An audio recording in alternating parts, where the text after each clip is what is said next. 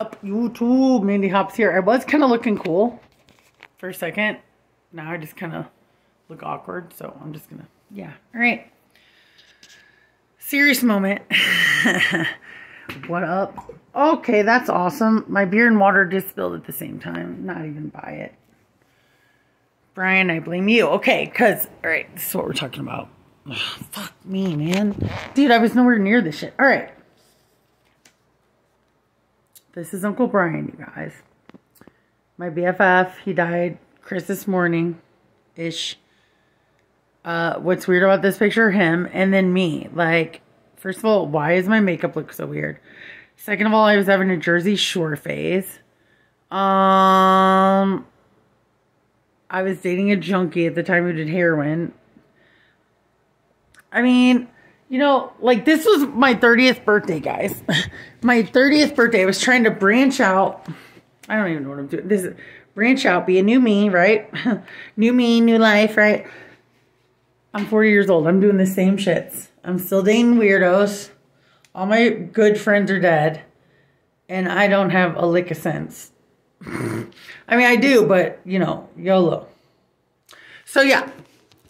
So, the reason this came up is because I'm pulling my, you guys are in my little wall of hope. Well, it's going to be a new wall. I told you guys, I started a new job. And, like, I didn't do anything bad, like not show up or anything like that. But I made a couple mistakes. And, like, now I might lose my job. So now I'm like, dude, really? Like, what do I do now? Like, and I'm like a beach bum with no beach, eh? Brian, Uncle Brian, sister-in-law, contacted me out of the blue. And it's like, it's weird when you really love people. Like, you don't have to justify it to anybody. And nobody's asking us to. But, like, everybody knows me and him are the bestest of friends that we could have. But, ew. Gosh dang it. At least I'm not cleaning his place anymore. Gross. Gross. But, yeah, I didn't get paid enough. You owe me, mother. But no, so, dude, when he passed away, like, me and him were the best Elvis friends. We were super annoying. Like, we were super loud, took over the room. People called it the Brian Mandy Show, and I'm not saying it's a good thing. Like, I'm not saying people, like, but people knew us. It was a thing. And so, you know how many times poor Mikey, my ex-husband, would come in, and we would just be plastered like... And Brian always had this like boom, boom, boom, boom, boom, like in his voice, you know, and he would be like, baby, don't treat me bad, I'll beg of you. And he would be all extra, and then I was just wasted, like, yeah! And that was pretty much every time we hung out. Well, I mean, it just depends what part you came in on, right? Right.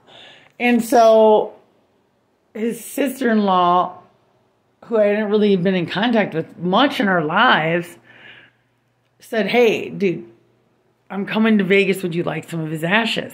Like, this is a big deal, guys. This isn't sad. And shout out to the family. Here's a Manders story. What up? This is my fuck you, Brian, and my love you, Brian, which I have to do it all at once, and that's how, there's no other way to be done. I am so excited about it. Like, so,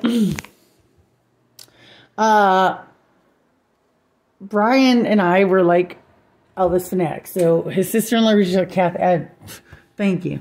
She says, I'm coming to Vegas in August. Would you like a little Brian's ashes? And I was like, nobody's ever asked me that about anybody's ashes. Yeah, okay. So there's the one part that's like, okay, like, gross. Like, no, I don't want anybody's, like, but yeah, like, that's my bro. I couldn't make it home. Like, what do I do? Because I got to do something fucking extra with it. That's why I would want his ashes, because Brian would want me to. I was already going to be the dude with the radio in Bartolinos in South County, St. Louis. Shout out to the holding it up with the Elvis, but no, like, luckily his family did that. I didn't have to make shit weird. So, and then his sister takes him to Graceland and everything, sends me all these, sister-in-law's brother, sends all these awesome pictures, and I'm like, that's rad. But, you know, me and Brian, right? We got to be a little uncouth. And I'm like, I ain't smoking them. Like, I ain't putting any of that in my body, near my body, not a topical. I don't even want to put it as my carry-on because I know how toxic me and Brian are. I know how we lived, honey. Like, I'm going to sprinkle you and I'm going to get one of those poison rings like they wear in Clue and wait till my enemy comes along and be like, psh, psh, and put you in there. And we're going to be like, no, seriously, I think I might put you in a poison ring. A little bit. A little bit. This is my plan. Like, I'm not even shitting you. A little in a poison ring. If I can find a poison ring, because I don't just want your ashes scattered around. That's going to give me the skeeves. And then I always busted Brian's balls about tattoos. Brian was as wild and crazy guy as he was. You know, he was very old school. And even then, I don't think the greasers had tattoos. I don't think they did. Imagine that. What a time. So anyway, I was like, dude, we should get matching Elvis tattoos. And I always grew up super country. And the reason I love Elvis is because my mom liked Elvis. My dad hated him. He's like, oh, it's the same movie every time. Blah, blah, blah, blah, blah, blah. And then, like, all I did, because, like, I lived next to 2 cow farms out of 3 houses. Like, and we didn't have cable or, like concrete. Like, we had gravel. And so I just watched the same movies over and over. G.I. Blues and, so hence me and Brian's world collide. Weirdos, right? Weirdos. Okay. And we love it. And so I remember going to the Museum of Transportation, like in 8th grade. And there was these like red ropes, right? I'd never seen like real red ropes. Well, I did at like this little Hoosier theater on Main Street, but who's counting? And there were Elvis's Cadillacs, right? And it said, do not touch. Let me tell you, to this day, like, don't have that sign around me. I have fucking issues. I ran under the red ropes and I touched it because I was like, oh, it's Elvis's. Because this is like what I grew up on, like VHS, like just nothing but country living, like GI Blues, all that. Yeah, weirdo. And so I remember it had the emblem TCB with the little lightning bolt engraved in it. And I've always thought about getting that tattoo since like years, like I would say at least over 10 years ago. And I said, Brian, we should get it together. Meanwhile, okay, stay with me, guys. I have a best buddy, Brian Prather. I'm not going to give him a nickname. He is one of my oldest friends. We made friends at Red Lobster. I love him. He lived here. That's how I wound up in the infamous Hell's Angels house, right? I inherited it through him. If not, I would have not made my Vegas life, would have not met my landlord, Sean, and God only knows what we would have not done. Okay, we used to always joke about coming out to Vegas, and I used to always like, let's get work and go. And like, then we both wound up living here, right? He's kind of turned into more of a hippie or whatever. But that being said, shh, nobody cares. There was a TGI Fridays in South County in St. Louis at 314.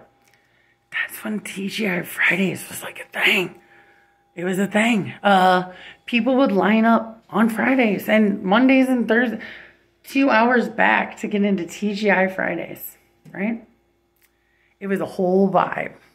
Like, this was before pagers, I think. I don't know. I could be wrong. Don't lose me, kids. Stick in. Do.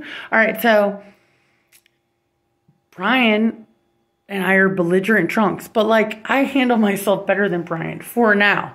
When I reach his age, if I reach his age, watch out. I don't know what you're going to get. All right. So anyway, it was brunch, and Brian, all he can remember, which is more than he remembered our whole friendship about anything of anything. He was talking with the guy who was like from fucking Britain or something.